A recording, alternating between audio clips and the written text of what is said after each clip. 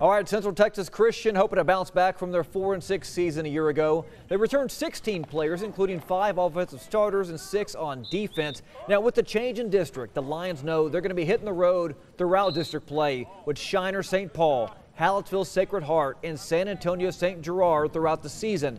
Now, to get into the TAPS playoffs, CTCS is leaning on that veteran leadership and says if they work hard in practice, everything should fall into place.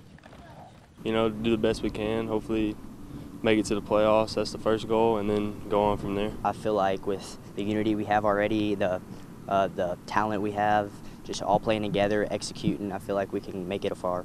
Lions open the season August 31st at home against Red Oak Ovilla Christian. Man, I'll tell you what, it's been a crazy week for Jason Garrett.